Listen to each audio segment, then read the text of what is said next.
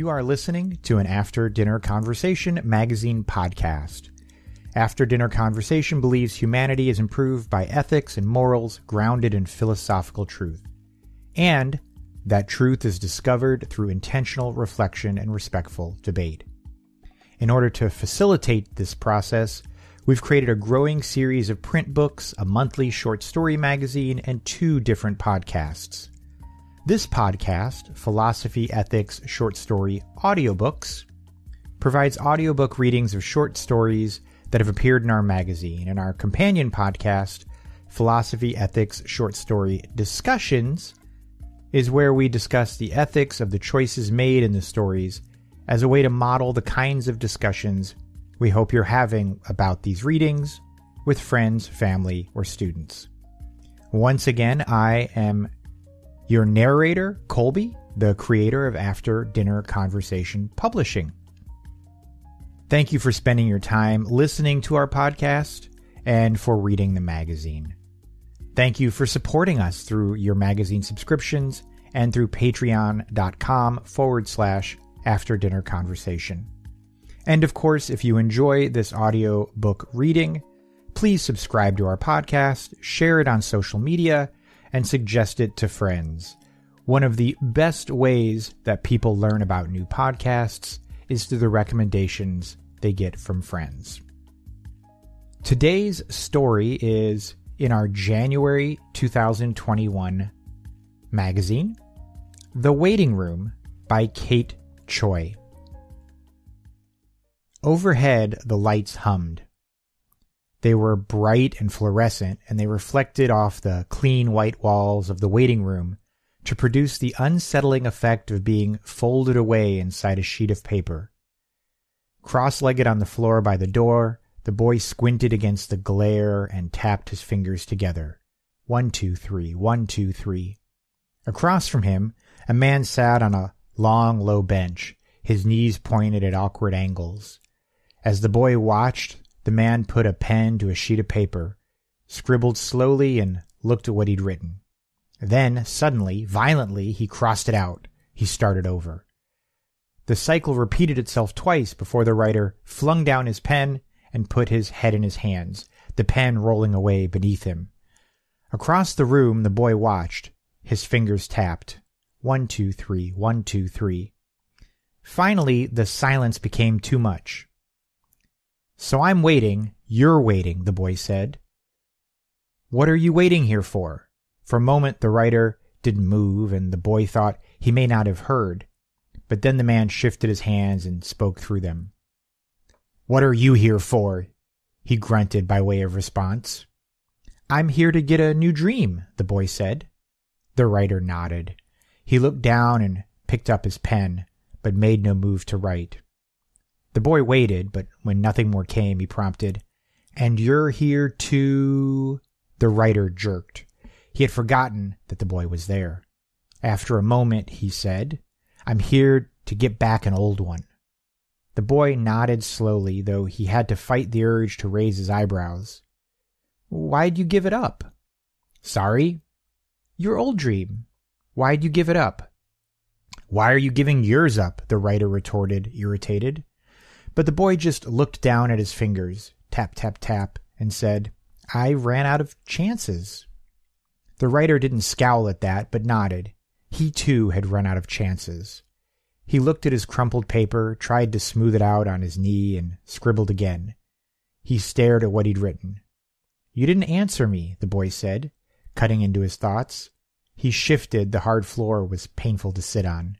"Why'd you give it up?" For a moment the writer looked as though he was debating whether to answer, but at last he said tersely, "It was foolish." "But it isn't foolish now?" "No, it's still foolish." The writer stared at his page, mouthed a sentence, then abruptly struck out the words again, drawing a furious scrawl of lines over the writing. "But all I have left now is foolish." As the boy opened his mouth to reply, though he wasn't sure what he meant to say, a sudden commotion outside the room made both of them look up at the closed door. A few muffled shouts, 1 or 2 alarming thuds, and the door was abruptly wrenched open, and a woman thrust inside, her hair a wild flurry of bright red and her body long and too tall. She turned back with a cry, but the door had shut as quickly as it had opened, and everyone in the room knew, without trying, that it was already locked. The newcomer pulled at the handle anyway, and when that failed, she pounded on the door and yelled, "Get me out of here! Come back! I'm not meant to be here! Come back!" "It's no use," said the boy, still sitting by the wall, and the woman started and looked at him, only just noticing that she wasn't alone. "They won't come until they call for you." "But they have to. Come back. I'm not meant to be here," she said again, this time to him, but he only shook his head. "If you're here, you're meant to be here," he said. "But I don't need a new dream." "If you're here, you must," he added, his face soft and his fingers still lightly tapping. "It's okay if you don't realize it yet. You'll see soon enough. You're lucky that they're taking care of us. They always know what's best." "No, they don't," she said, her hands clutched at her sides. Her hair formed a harsh red halo under the fluorescent lights. "I don't need a new dream. I don't want a new dream." She smelled like flowers, like petunias. The writer hated the smell of petunias. He had once known it too well, before he became tired and lost all of his chances. Before he had been foolish, he had been like her, like this woman and her petunias. His mother had smelled of petunias too. Her dream, like that of many before her, had been to invent a medicine to cure cancer. But she had worked too hard, failed like all the others, and when she died, even at the funeral, where there were only lilies, the air had reeked of petunias. For the first time since the woman had entered, the writer spoke. "It doesn't work that way." His voice was toneless. That made the woman angry, not placated. "It doesn't work that way. Of course it does. That's not how they operate. That's not how they do it." After a moment, the boy said, "What do you mean?" Instead of answering, she looked around at the white space, at the bench, at the poster on the wall with the words, "Dreams drive us," in bright, big letters. "They're giving me a new dream. I can't believe this. They're giving me a new dream." "You mustn't have been successful," said the writer. "What could you expect if you weren't successful?" She sighed. "I've always been successful." "Always?" said the boy disbelievingly. "I needed the benefits, the reductions. I had to be successful." "You speak like it's been more than once." 5 times. She looked at her fingers, counted them as she counted her dreams. "I've been reassigned 5 times. "Then you must not have been successful," said the boy. "I was successful. I was always successful." "Then what?" She was quiet for a moment. "I reapplied. I changed them." "But if you were successful—" "I didn't want them," she snapped, and ran her fingers through her hair, making the ends stick up and the smell of petunia stronger. "I wanted this one. The other ones, I was an accountant once, a successful one, but I was overworking myself. I was too successful. So I started going on walks. I went walking around the city. They reassigned me then, kept reassigning me. Do you go on walks?" She looked at the boy, the writer, but neither replied. "They're beautiful, or they should be, but they're all mixed up. Hardly anyone who should care cares enough to make the places beautiful. Only they really dream, see? It's all theirs in the first place, not ours. So the places are ugly, but the spaces are beautiful. It should be the other way around, at least." Neither of the others understood. The boy asked finally, if only to interrupt the silence that had followed, what her dream was now. "I'm a florist," she told them. "I sell flowers." "You must not be successful," said the writer again. "I was happy," she said. "The flowers were mine, and they were beautiful. No one else could interfere with them being beautiful." "Were you successful?" asked the boy, confused. She almost tried again, but only shook her head, not to answer the question, but to say it did not matter. "I sell flowers," she repeated softly to herself. "Sold," the boy corrected. "You won't be a florist for much longer." "No," she said, her voice dangerously quiet and angry. "No," she said, her voice dangerously quiet and angry. "No, I will be. It's my dream. They can't take it away from me." "Of course they can," the writer said tiredly. "They gave it to you, didn't they? But they can't take it away. I was happy. I was happy. If you were happy, but you weren't successful, then it must not have been the right dream, the boy reminded her gently. Mine wasn't. I ran out of chances. So I'm here to be reassigned. She wheeled on him. But were you happy? Across the room, the writer was writing, almost without realizing it. I was happy, on his sheet of paper. When he saw that he was writing, he stared at the page in consternation. The boy said, I had to be successful to be happy. The writer interrupted. He recited the poster above him without really meaning to. Dreams drive us. Drive us where? Cried the woman, exasperated. Drive us where? Towards a better future, said the boy, as if it were obvious. It was. And what's that? She asked, as if she genuinely did not know. But she did. She knew what it should be, but not what it really would. Neither of the others bothered to answer. After a pause, she spoke again. She seemed unable to stay silent or still, her fingers twitching, her whole body stiff and expression still disbelieving, as if she were in a trance. You know what I think? I don't think it's ours, any of ours. Before either of her companions could register her words, she turned to the boy again. What's your dream? She demanded. Taken aback, the boy stammered. To be a pianist. You had to be a successful pianist, she said, and her tone, it was almost a scoff, made the boy flare up defensively. What's wrong with that? He demanded harshly. She only laughed, but it was a brittle sound. Yes, indeed. What's wrong with that? Ask them. They're the ones who made you come to be reassigned, aren't they? No, I came myself, the boy said staunchly, coldly.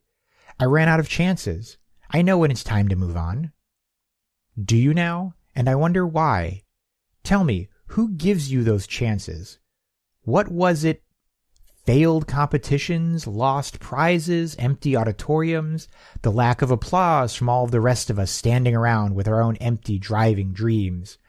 Her voice was full of scorn, and the boy said nothing, his expression frozen stonily on his face. His fingers had stopped tapping. Sweetie, they give you the chances, and when they don't like you, they take them from you. They don't need another pianist. They need doctors or builders, artists, flowers. They've had enough. The boy's face had hardened as much as it possibly could, and from beyond the stony exterior, he unfroze long enough to say stubbornly, It's for the greater good. But it's not. It's not. They get the success, the money. So do we, cried the boy. We just have to find the right dream. Be successful. The right dream, and have it stolen away from us when they don't like it anymore? No more flowers, no more pianists. When we work ourselves to death for the stupid dreams that aren't even ours. The writer froze, stopped writing. The boy cried, You don't know what you're saying. Stop it. It's not right. Before she could reply, the writer spoke from the other side of the room, addressing the woman. Don't say things like that. Don't go around saying mad things like that. And you, she explained, turning now on him. What are you again? What's your failed dream? He said nothing, but his pen twitched in his fingers, and she saw. A writer, then, she said. What kind of writer? A screenwriter? A poet? I bet you're a poet. I was once, he said in a voice as stubborn as the boy's. The boy looked up and asked with interest, Is that the dream you want back? He said nothing, but that was only confirmation for the woman, who laughed again. Another failed artist, and you want it back. That's foolish. They'll never give it back, not for a poet. All I have left now is foolish, the writer said again. For the first time the woman seemed to understand. Her face softened. That's right. All we have left now is foolish. Foolish for leaving behind our foolish dreams, for foolishly following to foolish ends. My God, how I'd love not to be a follower for a day. The silence was broken by a loud, sharp buzz in the ceiling that made them all jump and look at the door. Number 52130, please exit for resignation. Number 52130, please exit for resignation. Remember, dreams drive us. A click from the door told them it had been unlocked, and it opened, revealing two stony-faced, impassive men in black standing in a stretched corridor of white, white, white. The woman looked at them, no longer fighting but exhausted. "My God," she said softly, and left. When the door shut behind her with the same buzz and click, the boy and the writer looked at each other but said nothing. The writer looked down at the paper in his hands and saw the words he had written. "I was happy. I was happy." He stared at them in the silence of the humming white fluorescent lights, and then he tore them up, dropping tiny fluorescent pieces of inky paper to the floor, like a rain of soot and ash. Across the room, the boy tapped his fingers. 1, 2, 3, 1, 2, 3. The silence regrew. Finally, the boy spoke. "So," the boy said, "I'm waiting. You're waiting. What are you here for?" The end.